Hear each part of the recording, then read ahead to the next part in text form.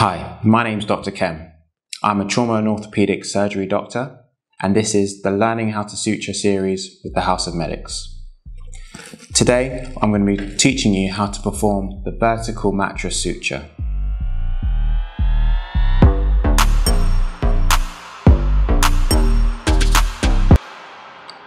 This is a simple interrupter suture that we can use to close the skin wounds together.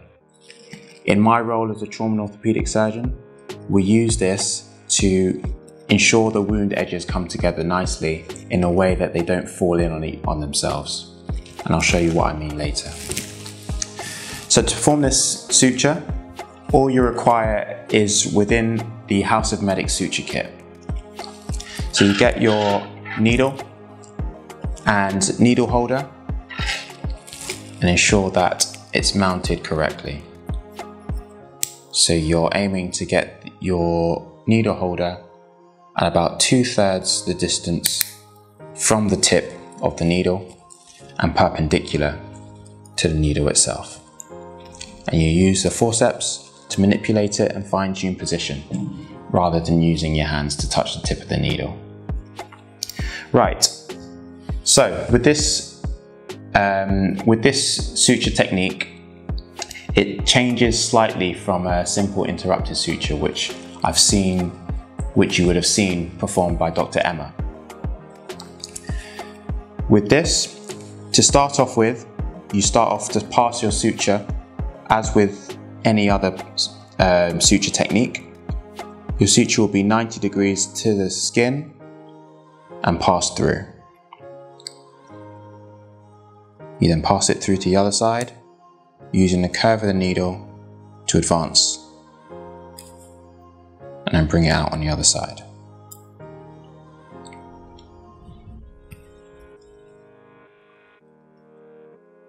At this point is where the changes occur. So with this suture, you're then going to go back on yourself, advancing, creating a suture pass from the side you've come out of and coming out from the original side. The best way to do this is to perform a backhand suture pass. And to do this, where you would normally mount your needle, so it's perpendicular in this position, you're going to then reverse the needle so the point of the needle is facing downwards. And then in this position, you're just reversing.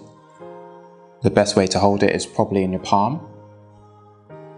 And your entry point is going to be more proximal to the wound edge compared to where you've come out of.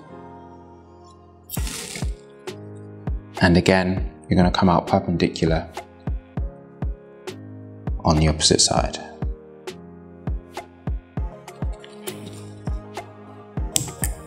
Once again, using the curve of the needle to advance it through.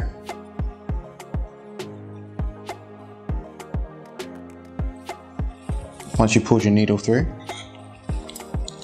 to ensure an adequate length to tie with on the opposite side, you tie off your needle, your thread, in the same way that you've learnt before. Instrument tie, 2 throws over the needle holder,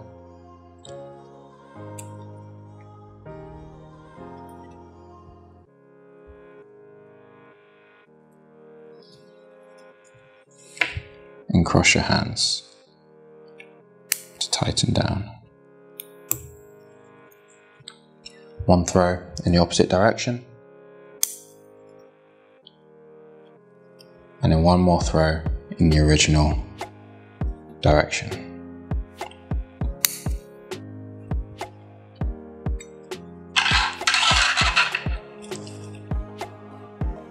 And you cut your suture thread long enough so that the nursing staff or the staff that will be able to remove it have no difficulty finding the thread.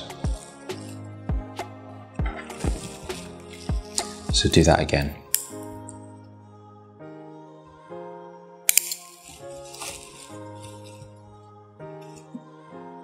Suture in at 90 degrees to the skin, pass it through to the opposite side.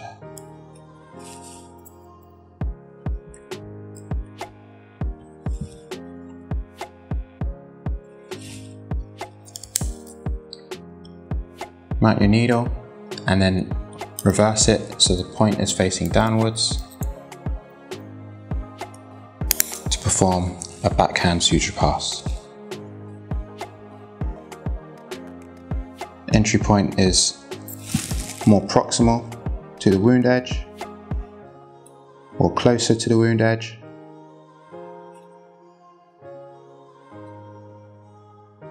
And coming out equal distance on the original side.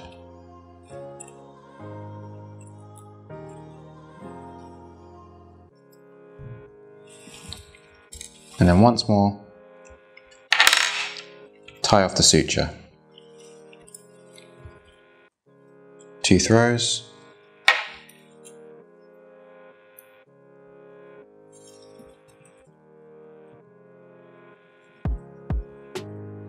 One throw in the opposite direction.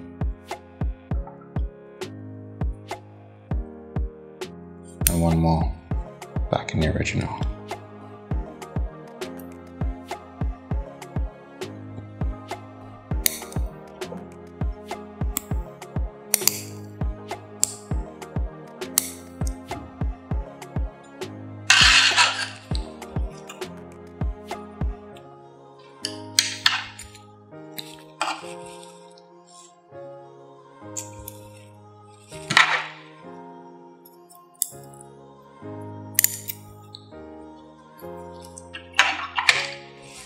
So that is how you perform the vertical mattress suture. I hope you found that useful and have been able to follow it along with me. To get your own House of Medic suture kit, click on the link in the description below.